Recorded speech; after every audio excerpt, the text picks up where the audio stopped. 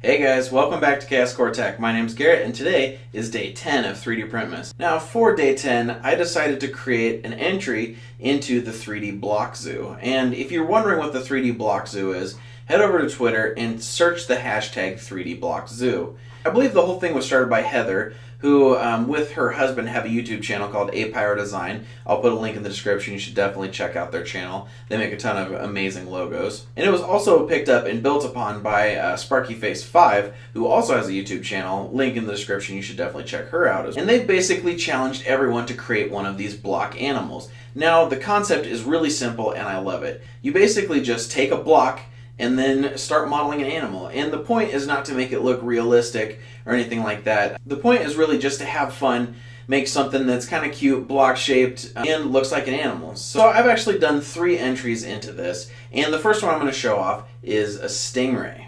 Now you can see that the main body is basically a block. I rounded the edges, put on a tail, kind of angled the tops of it a little bit, and busted out a few eyes right there.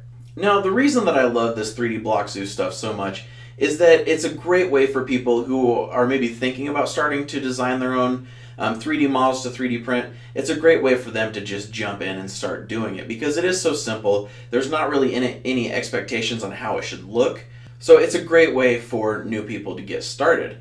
And obviously I've been modeling for a while and I'm very comfortable modeling. So in the spirit of trying to learn something new with 3DBlockZoo, I decided to paint this myself. I'll actually be painting all 3 of the BlockZoo entries myself, and this was probably a bad one to start with because my wife did the base coats with her airbrush just because that's a so much cleaner way of getting it on here.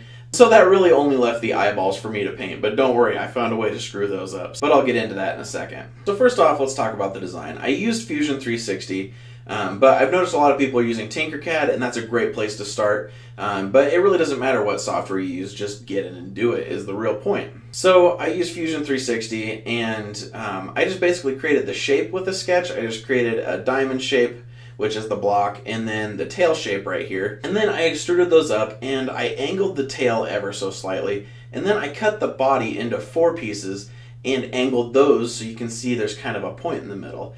And I didn't really think about it, but that's a really bad way to angle things, is just that really gradual slope. Because if you don't turn on a really fine layer height, you'll be able to see the lines exactly where the layers are.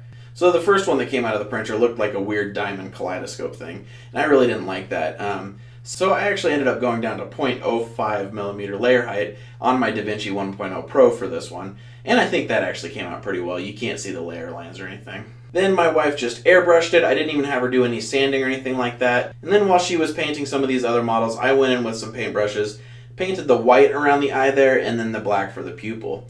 And I just did that with a paintbrush and acrylic paint and a not very steady hand, as you can see.